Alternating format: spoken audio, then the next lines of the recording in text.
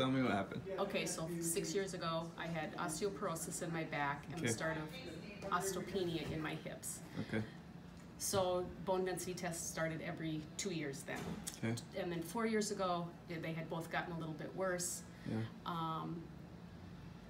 I started here at the gym just about a year ago now, and I had a bone density test yesterday.